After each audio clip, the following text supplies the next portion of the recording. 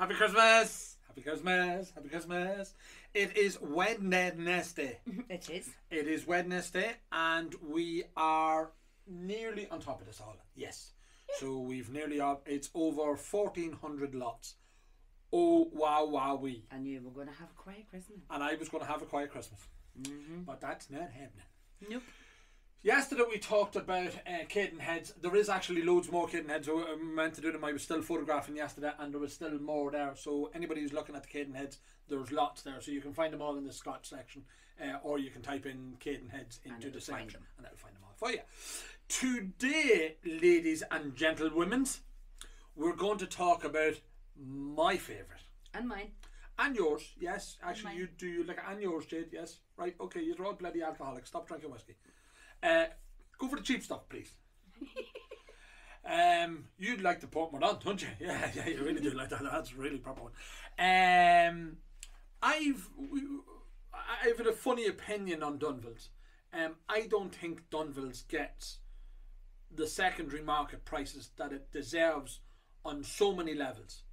So on the levels that most of the bottlings, when the bottles come out, when the Dunvilles special casks come out, they're usually sold out in minutes. I mean, I know Jarlath has literally blinked and they've been sold out. It has caused them a few software malfunctions. It is. We have had many a conversation about that. We've both lived that life. We feel his pain.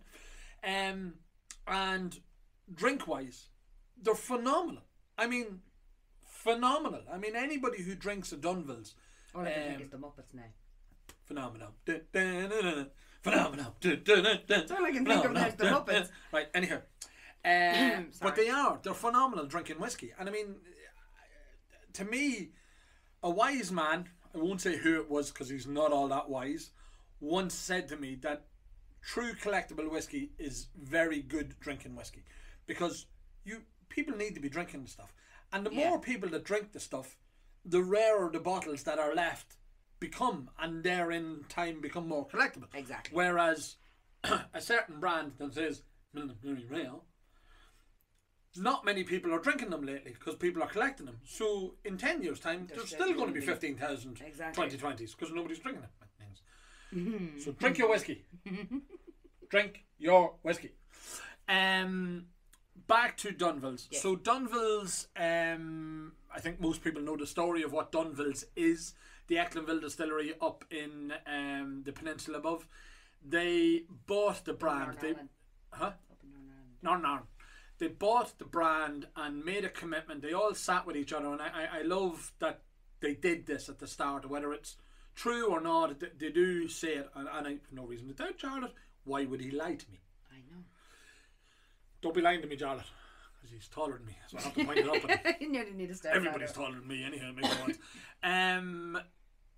That they said that whatever they do with the brand, that they leave it in a better place when their time is gone. Yes, and I think they have done that, and I think to even stand over them now, they've done that. So stop talking, waffling, and talk about the bottles. Yep. So the 10s and the 12s, a lot of people would know them. So you've got the 10PX and the 12PX. People love them. They're just the general releases. Great drinking whiskey. This entire top shelf is being sold as one entire lot. So I think there's 16 bottles in it in total. 15. No, 16. There's genuinely 16. I know somebody's dyslexic and can't count. Was that you, Jade? No, we're not blaming you for that. There genuinely is 16. So 4, 4, 4, and 4. 4 fours is a Jeep. Dunvilles, so the two come out, and then the 12PX cask strengths come out, and they are phenomenal. 1703 is probably one of my favourites. I do like that. It is at 58.2%. Wow, wow, wee, wow. They did have the two releases. That one was 44. Oh, here they are here. 1196, 44, 48, and 55. They then have aged stock as in the 18-year-old and the 20-year-old as single casks.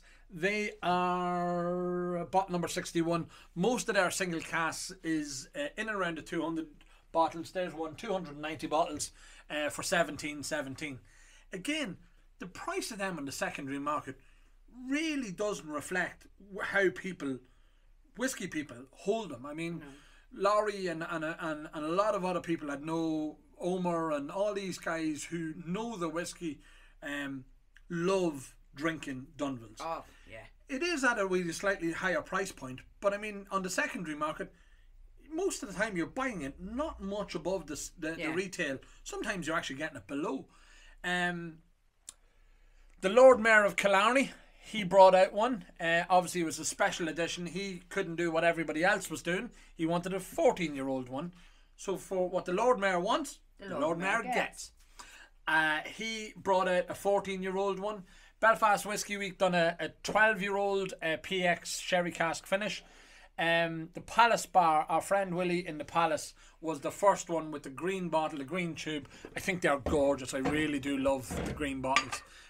They just stand out just that wee bit more against the red. But they're a very complimentary colour. They are a very complimentary colour. If you had them on show when you had them We do have them on show. I know, but what anybody who's been in my office has seen a set similar to this. I was going to say has seen this set, haven't seen that set. My set's still above and is staying there. Yeah. They're phenomenal. They're gorgeous and a gorgeous presentation. And again, Willie with a 20-year-old one. And then the VR Reserve was one that was done for high spirits, 18-year-old, cask 989, and there's two more releases on that. There's the Celtic Whiskey one, and there's the James Fox one. The James Fox one, according to those in the know, it is probably one of the best casks that they've done. Fantastic. Beautiful. Absolutely beautiful. A couple of other wee ones. We've the Dunvilles 1808. A little trade note to many people out there. Dunvilles 1808 contains some Echlinville distillate. So a lot of it is sourced, but there is some Echlinville distillate in that. And everybody's talking about when is Echlinville going to bring out their own bottles and when are they going to have them out. And it's not going to be, they'll do it when they're ready. And that's everything that they've done to date has been about quality, but doing it right. Yeah. And it's not going to be until then. Two other ones that I wanted to mention is this baby. JD, look at that. Get in on that. That is the Dunvilles Port Mordaunt cask. They are very, very rare. That's bottle number 228 or 229. Gorgeous presentation. I mean, the mirror. Look at that. Isn't that just phenomenal? I mean, it's gorgeous. Stop saying the phenomenal. You keep saying phenomenal. I know, because it is. I know. And then there's a sample of the actual Port Mordaunt in that, the rum in that. That's about $2,000 a bottle. Not that miniature bottle, but the full size bottle is about $2,000 a bottle. Gorgeous presentation. I mean, in years to come. And then there was a book that they Charlotte's sister actually researched and done all the work for, and it is just phenomenal. Again, phenomenal. Full of pictures. Full of pictures. Yes, exactly. It's not too difficult for you can't Andrew to help read. but say that word. It is phenomenal. Exactly. Dunvilles is phenomenal whiskey. Phenomenal. On the Dunvilles, so here is a half bottle of the old original Dunvilles. So this was the distillery from Belfast itself, Dunvilles and Co Limited Belfast. Half bottle. It's got parafilm around the top of it, just because old bottles do need that bit of protection. And then, just to finish off Dunvilles and Echlinville, is the old Comer that's there. Oh, that's really nice. That is really nice. So the first release of these had about 70 bottles. The lads brought it out just to put the brand back in the market, and it is gorgeous. It was a big hit, like. It was a massive hit. Anybody who got it, the 70 bottles, drank them. I think you're maybe on number 3. I'm probably on number 3. Yes.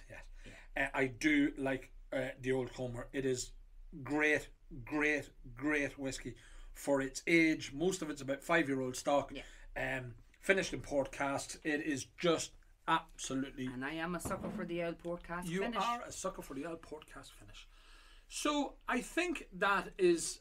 Have I ranted and raved enough about Dunvilles? I mean, I really do believe it doesn't get the secondary market love that it deserves, because it is such a huge whiskey. And I mean, every whiskey that you'll drink out of it is just perfect. I mean, Oh, it is, yeah. Jarlath describes it as lip smacking, and it really is. The Yeah, really big, bold flavours. And All the sherry bombs it are stays just. with you. And It doesn't, really does, yeah. like, it stays, and you have. Even the whiff of a glass, the James Yeah. Fox. I mean, after an hour, an empty glass. No, it doesn't stay empty for too long in my house. But after an hour, the smell of the glass is just phenomenal. Phenomenal. The whole Echlinville, Dunvilles is phenomenal. Phenomenal.